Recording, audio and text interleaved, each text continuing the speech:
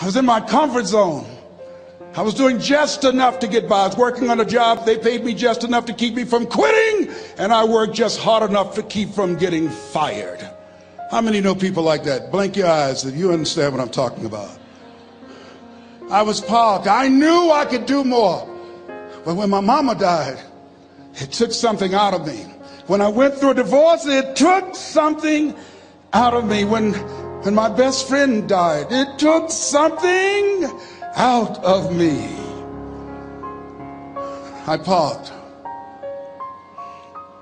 And somebody said that life is like an onion. You have to peel it one layer at a time. And sometimes you cry. Life's going to happen to you when you have a dream. You're going to get slapped around. And don't take it personal. Don't ask, why did this have to happen to me? Why not you? Who would you suggest? You want to give us some names, some email addresses? And don't tell everybody. 80% don't care and 20% glad it's you. It's called life. Suck it up and move on. Get over it.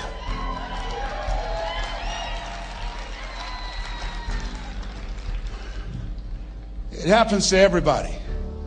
Here's the other thing: as you look at your goals and look at your dreams, when you're going through some stuff, repeat out to me, please. When things go wrong, don't go with them. Yes, write that down. When things go wrong, don't go with them. When you're working on a business deal, you're counting on some money. Someone said you will get the loan and it falls through. You have an event and the people that you thought would be there and support you, they don't come through. Or someone turns against you, or you get ripped off. It's going to happen to you. Happened to me. Someone stole all my products. My database, over 180,000 names and addresses. It's not personal. It's going to happen to everybody. It does. 8 out of 10 millionaires have been financially bankrupt. Walt Disney had he filed bankruptcy 7 times and had 2 nervous breakdowns. It's called life. But I got a saying: when life knocks you down, try and land on your back, because if you can look up, you can get up. You've got the power in you to do that. You've got something special. You've got comeback power. Here's the other thing. Let us say together, it's possible. It's necessary. It's me. Yes, write that down. It's me. Take ownership for your life. Nobody can live your dream for you but you. Nobody's going to take care of your business like you. Stop coming up with excuses. Don't give yourself permission to continue to live a small life. You can't fit a big dream into a small life. Give yourself permission to go for it, to test yourself, to challenge yourself, to live full. I like the saying, always strive to get on top in life, because it's the bottom that's overcrowded. The reason you're here is because there's something in you that says, I can do more. This just can't be it. There's something in you. There's a calling on your life. There's something in your heart that caused you to get dressed and spend the money to go to seminar after seminar and listen to message after message and speaker after speaker. Because there's something in you that tells you this is not it for you. You have not peaked here. There's more in you that you are expressing. Eye has not seen, ear has not heard, nor has entered the heart of mankind what's in store for you if you challenge yourself, if you persist and persevere, if you take ownership for your life. George Bernard Shaw said the people that make it in this life, they look around for the circumstances that they want, and if they can't find them, they create them. Create what you want. You have the power in you to do more than you can ever begin to imagine, to control your destiny, to make a difference in our children, to make a difference on the planet, to make an impact. Let us say together, it's me. And let us say together, it's hard. Say it like you know it. Say, it's hard. Ladies and gentlemen, it's hard. There are people who have seen their retirements taken away from them by the corporations that they work for. They were within 2 or 3 years of retiring, and they had it taken from them. The number one entrepreneurs in this country now are senior citizens. The number one employer, number two, McDonald's and Walmart. And there's nothing wrong with those jobs. I guarantee you those people did not have a plan to end up living their lives at the end of life with those types of jobs. And they didn't have a plan like you have, and while you're investing in yourself, not to. And it's hard. There are people making choices between purchasing prescription drugs or paying for gas or a mortgage note. It's hard when you're working on a job for 20 years, 30 years, give them some good years, and then they come in and tell you, we've downsized. In other words, you're fired. And then you have to start all over again. How many of you know it's hard? Raise your hands, please. It's hard. And it's not fair. One of the things I like about T. Harv is he talks about work and investing in yourself. It's not fair when people are going up against that kind of stuff to tell them just think positive and be enthusiastic and everything will work out all right. Ain't that kind of party. It's hard. Life will put some knots on your head. I bought my first home for my mother. I was rushing, didn't know what I was doing, and I bought a home that had a lien against it. And they called me, Mr. Brown, yes, there's a lien against your property. We need $55,000 if you're going to stay there. Wait a minute, sir. I just bought this home. The guy told me there were no liens against it. I'm not the one that owe you the money. You should have checked that out, Mr. Brown. Come on.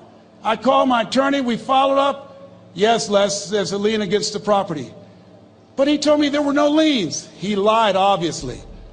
Oh, my God.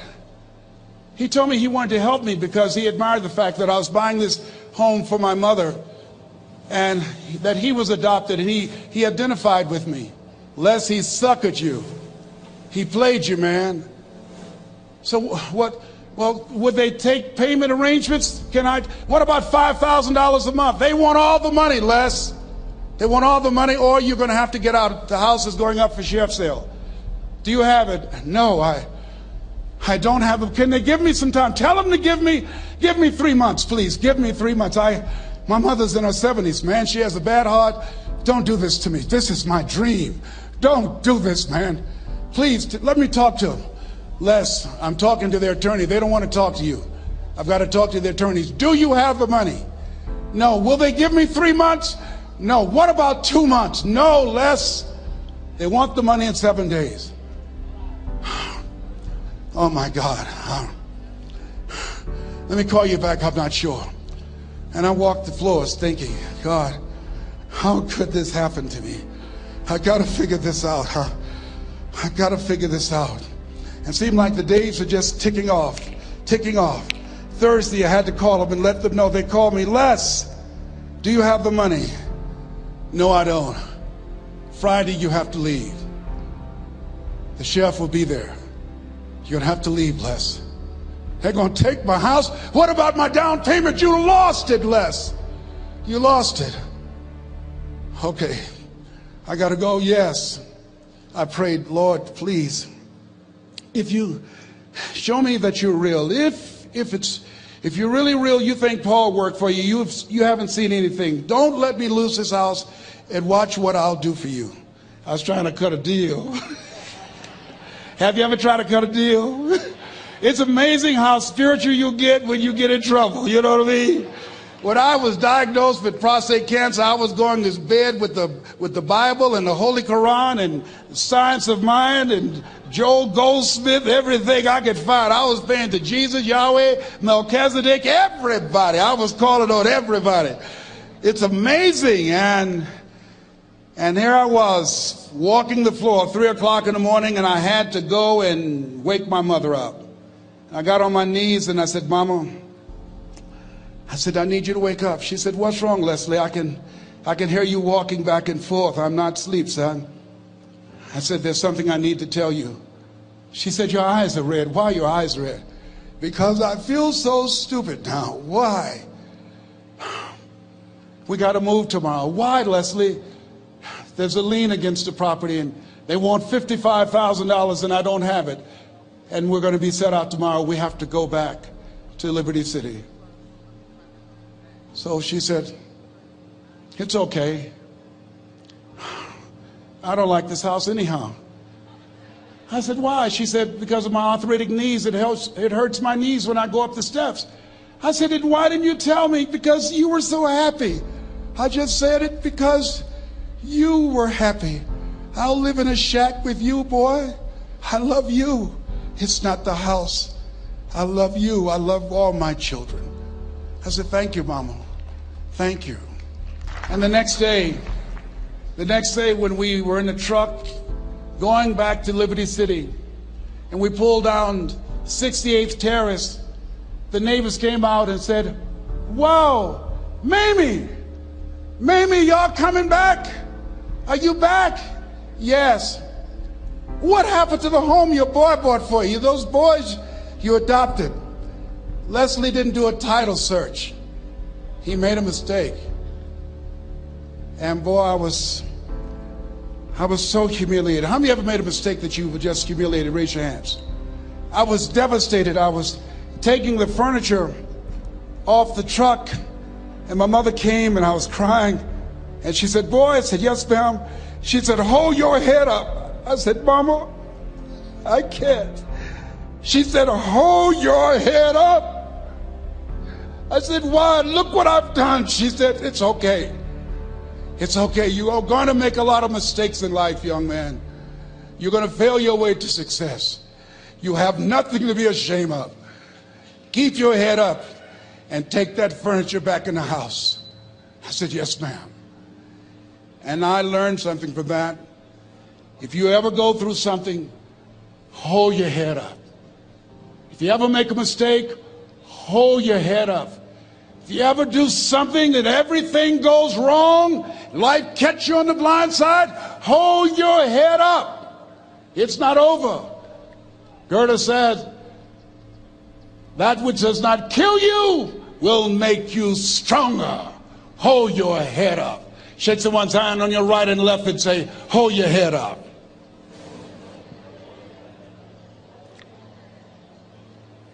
Here's something else, ladies and gentlemen. Repeat after me, please. You got to be hungry.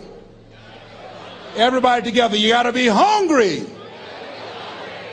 I'll never forget Mr. Washington said, Mr. Brown, yes, sir. What do you want to do with your life, young man? I said, sir, I want to be a disc jockey. He said, Mr. Brown? I said, yes, sir. He said, you got to be hungry. I said, what do you mean by that? He said, people that are hungry are willing to do the things today others won't do in order to have the things tomorrow others won't have. People that are hungry are willing to invest in themselves. People that are hungry will go to seminars and workshops. People that are hungry are always searching, always seeking higher ground. So how do you want to make it? I said, I want to be a disc jockey. He says, good.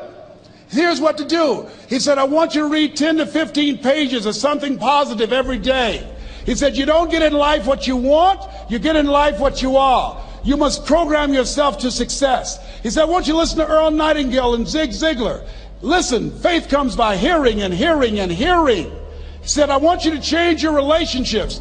And I don't want you to ever lose your hunger. I said, what do you mean by that? He said, people that are hungry are unstoppable. People that are hungry are no matter what people. They make it happen no matter what.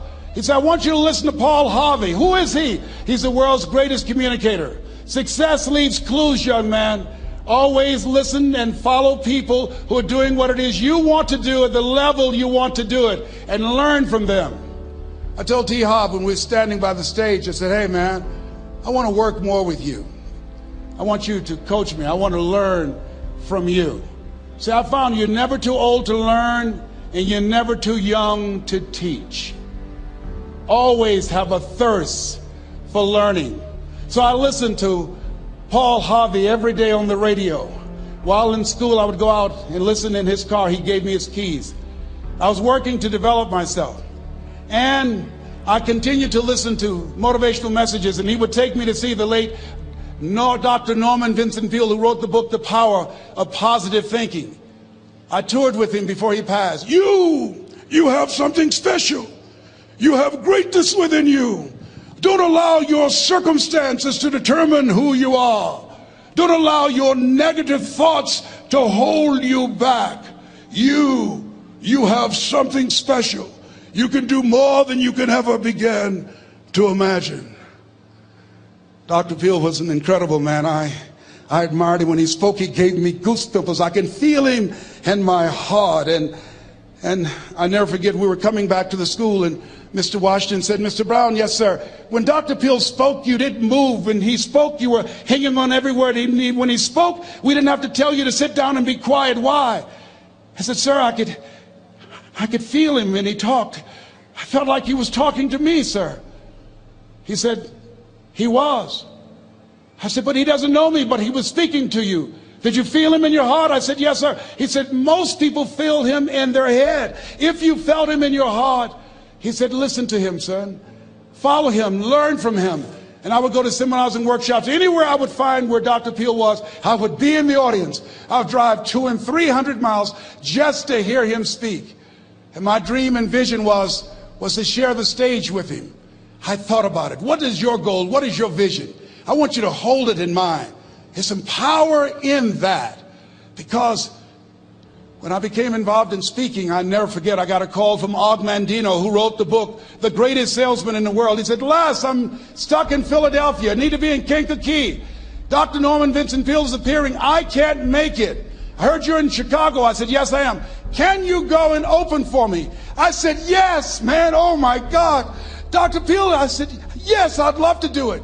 And I went there and I came. I said, hi, I'm Les Brown. He said, you're not the band of renown? I said, no, I'm Mrs. Mamie Brown's baby boy. I'm here to speak. He said, come backstage. And his wife, Martha, was there. And she said, Papa, Les Brown is here, the speaker. And he said, Les Brown, shoot for the moon. Because even if you miss your land among the stars. I said, sir, that's my quote. I wrote you when I was in the 11th grade. I was a part of a special education class project. That's my quote. He said, I know. I end all my speeches with that quote. And Dr. Peel had a great sense of humor. A young man was backstage, and I had so many questions to ask him, and my mind froze up, and the young guy said, Dr. Peel, how old are you? And he was up in age. He said, Sonny, I'm 92. The young man looked at him and said, I don't know if I want to live to get 92. He said, that's because you've never been 91. So I did the things that Mr. Washington suggested. I listened to motivational tapes on a regular basis. I would go to seminars and workshops whenever Zig Ziglar and Dr. Dennis Wagley and Jim Rohn would come to town. And I said, sir, what do you want me to do now? He said, Mr. Brown, I've given you everything that I can give you. He said, develop your mind, put your money where your mouth is, continue to learn how to be an effective communicator, because once you open your mouth, you tell the world who you are. And always surround yourself with OQP, only quality people. So I went to apply for a job on Miami Beach. WMBM radio station. Milton Butterball Smith was the program director. Hello, Mr. Butterball. How are you, sir? My name is Les Brown, sir. I'd like to be a disc jockey. He said, young man, you have any journalism in your background? I said, oh, no, sir, I don't. You have any experience in broadcasting? I said, no, sir, but I practice all the time, sir. Let me audition for you, sir. Let me show you how good I am. All I need is a shot, sir. He says, no, we don't have any job for you. How many ever been rejected? Raise your hands, please. I was devastated. I went back and I told Mr. Washington, I said, Mr. Washington, they said no. He said, don't take it personally. Most people are so negative, they have to say no 7 times before they say yes. He said, you got to be hungry. Know your vitamin. Go back again. I said, yes, sir. Hello, Mr. Butterball. How are you, sir? My name is Les Brown, sir. I like to be a disc jockey. Young man, weren't you here yesterday? Yes, sir, I was. Didn't I tell you no yesterday? Yes, sir, you did. Then why are you back today? Well, sir, I didn't know whether or not somebody was laid off or somebody was fired, sir. Nobody was laid off or fired. Now, get on out of here. I came back the next day. Hello, Mr. Butterball. How are you, sir? My name is Les Brown, sir. I like to be a disc jockey. I know what your name is. Weren't you here the last 2 days? Yes, sir, I was. Didn't I tell you no the last 2 days? Yes, sir, you did. Why are you back? Oh, sir, I didn't know whether or not someone got sick or someone died, sir. No one got sick or died. No one was laid off a fire. Now don't you come back here again. I came back the next day talking loud, looking happy like I was seeing him for the first time. I said, hello, Mr. Butterball, how are you? He looked at me with rage. He says, go get me some coffee. I said, yes, sir. My favorite book says, the greatest among you will be your servant. How many of you are serious about your goals and dreams? Raise your hands. Very good. Write this down. Provide more service than you get paid for. Provide more service than you get paid for. I go to a lot of seminars and workshops. And one of the things I know about T. Harv Eckert, when I was sitting in the class with Robert Ruppel and all of the other presenters, they hold themselves to high standards and they provide more information than anybody else in the industry, bar none. They hold nothing back because their commitment is for your success. And when you hold yourself to high standards, write this down, impact drives income. That's why you're here. Because the training, the seminars, been making a difference in your life. If they did not have impact, 200 or 300 people would be here, if that amount.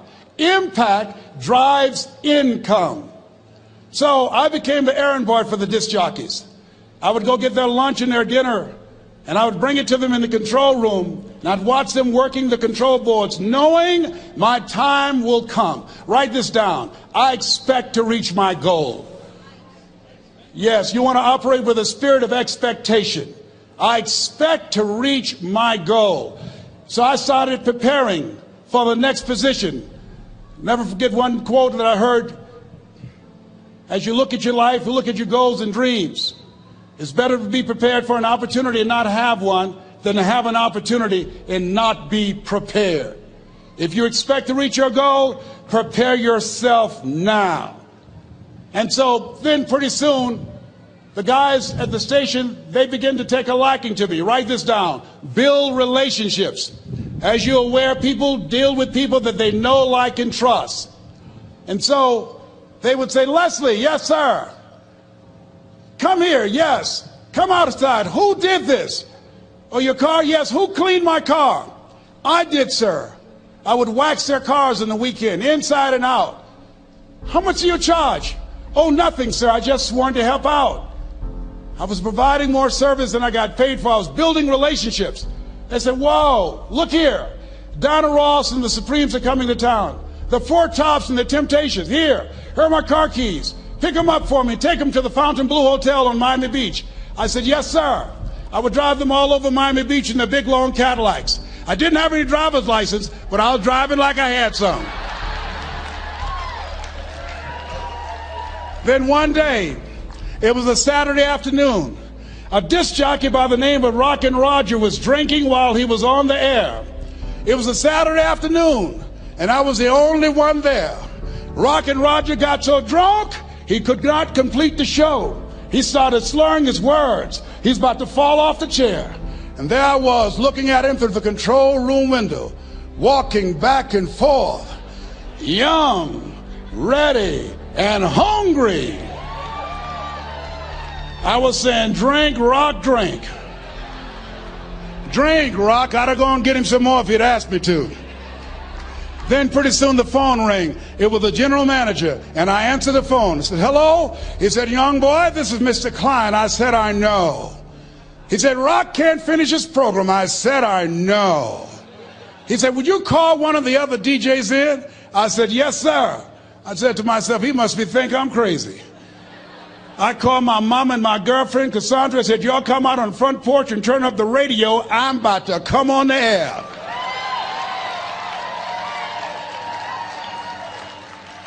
I waited for about 20 minutes, and I called him back. I said, Mr. Klein, I can't find nobody. He said, young boy, you know how to work the controls? I said, yes, sir. He said, go in there and segue the record, but don't say nothing here. I said, yes, sir. I couldn't wait to get old Rock out of the way. I put on a fast record. I said, look out, this is me, LB Triple P, Les Brown, your platter playing papa. There were none before me and there will be none after me. Therefore, that makes me the one and only. Young and single and love to mingle, certified, bona fide, indubitably qualified to bring you satisfaction and a whole lot of action. Look out, baby, I'm your love man. I was hungry. I was hungry. Get old man a round of applause. I was hungry. I was hungry. You got to be hungry. Shake someone's hand on your right and left all around you and say, you got to be hungry. You got to be hungry.